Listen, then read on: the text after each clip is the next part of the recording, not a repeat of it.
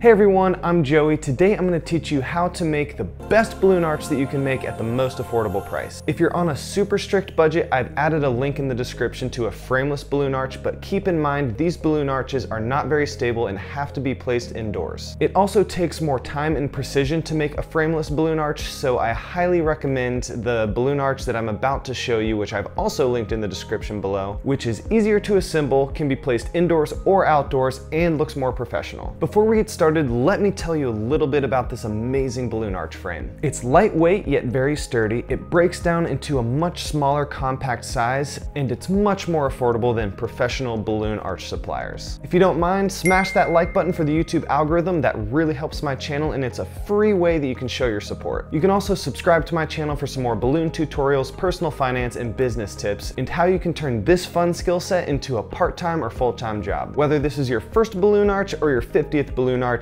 I believe in you. You are gonna kill it. With your curious and creative mind, the limits to your imagination are endless. It's important to know why this is the best way to build a balloon arch, so let me tell you why I've been using this balloon arch method for years, and let's compare it to some other methods of building balloon arches. Number one, balloon arches with an internal frame look more professional, are easier to build, and they take less time. There are some occasions where I'll combine techniques of a frameless balloon arch with a framed balloon arch. I'll talk about that at the end of the video, but for a professional looking, easy to build balloon arch, this balloon frame is going to be your best friend. Secondly, since we know balloon arches look best with an internal frame, let's compare prices. The balloon arch we're going to be using today is under $30. Here's what professional balloon suppliers charge for a balloon arch frame. $450 plus tax, plus shipping, which doesn't include balloons and doesn't break down to a more manageable size. That's an absolutely ludicrous price to pay, and it brings me to my next point. This professional balloon arch frame comes in several 5-foot pieces that are heavy metal poles that don't break down into a smaller size, and two 2-foot by 2-foot heavy metal bases. This takes several trips to and from your car once you're at an event site lugging these materials, unless you're also bringing around a wagon with you. This large and heavy setup certainly would not allow you to travel across the country on a commercial airline. The incredibly designed balloon arch frame that we're going to be using today is made up of a lightweight flexible rod that are held in place by a short piece of PVC that fits securely into the plastic base. The bases are weighted with durable, refillable, reusable water bags for easy transport. This frame is so transportable that when I got booked for some events out of town, I fit 2 of these balloon arches,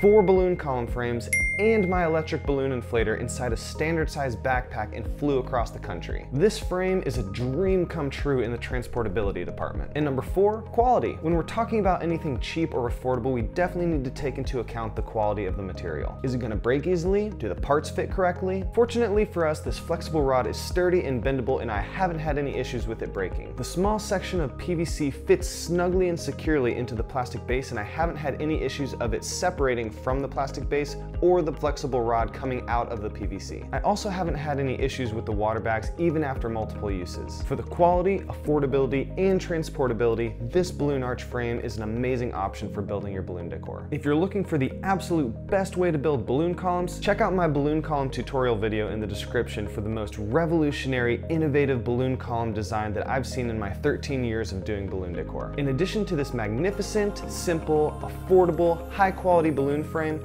some supplies you're going to need for this build are 120 12-inch balloons. If you're going to use 4 colors, you're going to need about 30 of each color, but make sure to get extra just in case some pop during your build. If you don't already have a dual nozzle electric balloon inflator, I highly recommend one, even if this is the only balloon decor that you do in your entire life. It allows you to inflate 2 balloons at once, and it will save you a lot of time and a lot of breath. Those are all the supplies you need. Now that you know the best way to build a balloon arch, don't forget to hit that like button for the YouTube algorithm, subscribe to our channel for some more balloon tutorials and business tips, and let's get started. The first thing I do is fill up my water weights. I've used water sources at event locations that include automatic sinks, water fountains, water bottle refillers, a spigot in a janitor's closet, a hose outside. These are all super annoying. It also takes time away from your build to figure out with the event host where you're going to fill up these water weights. Unless you know exactly what kind of water source you're going to have on site, fill up your bases at home beforehand to save you and the event host time and hassle. Next, put together together your bases. The best way to make sure these are nice and secure is to place the base flat on the ground and then put your body weight on the PVC until it hits the floor. This is a very snug fit, so I generally have to apply a decent amount of force to get the PVC all the way to the bottom of the base. Do not do this on grass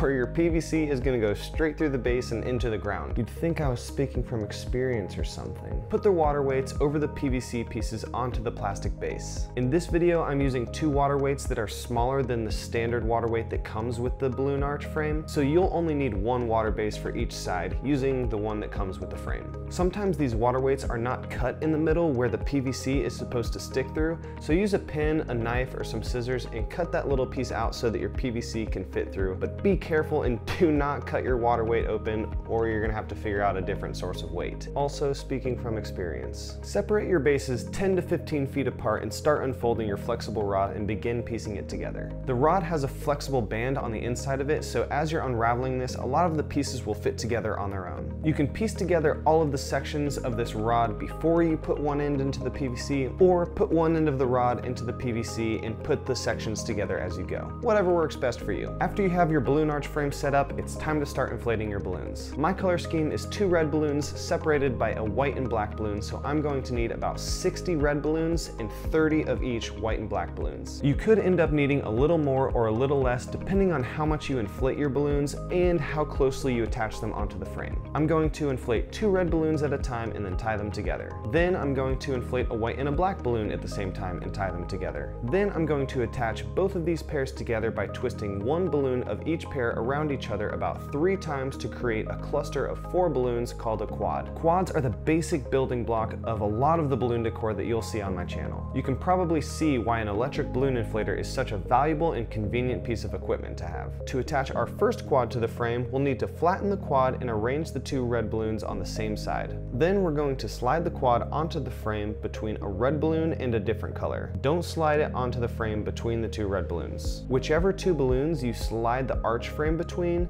twist those 2 balloons to swap their positions. This attaches the quad to the frame and orients the balloons how I need them, which is 2 red balloons across from each other separated by a white and a black balloon. For the second quad, use the same technique. Make sure to line up your colors so that they are going in the same upward spiral direction. If you're using 4 different colors and your colors are not lining up, rearrange the colors so that all the colors are spiraling up to the left or up to the right. For the rest of the quads, attach them to the frame in the same way and make sure your spiral for each color is going in the same direction the entire way.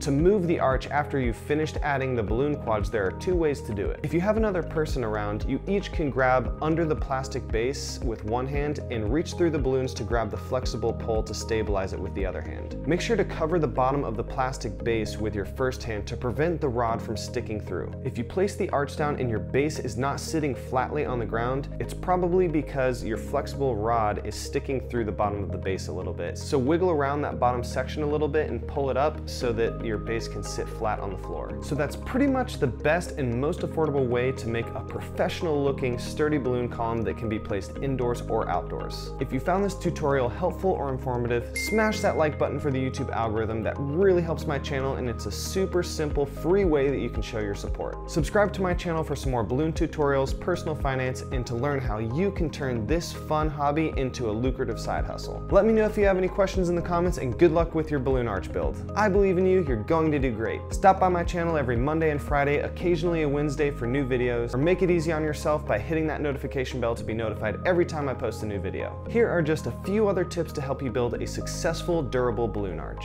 If your flexible rod segments are pulling apart, you can always tape each of those joints to make sure that the arch retains its shape. It takes a little bit longer during your build and to break down, but it will make sure that your arch stays intact. When you're inflating your balloons, inflate them with the same temperature air that the arch is going to be set up in. This will prevent popping throughout your event. If you're inflating your balloons indoors in a cool area on a hot summer day and then you bring your arch outside, the hot air is going to expand the air in the balloons and it's going to make those balloons more likely to pop. If your arch is going to be outdoors in an open area with large gusts of wind, I highly recommend connecting all of your quads together with fishing line. This can be done before you attach it to the flexible rod frame or even afterwards. You can use ribbon or fishing line to do this, and especially in these conditions, you'll most likely need to secure the top of the arch with some fishing line and attach it on both sides to make sure that your arch is not wobbling back and forth with big gusts of wind. Thanks so much for watching, everyone. I hope this was helpful. Good luck on your balloon arch build, and I'll see you next time.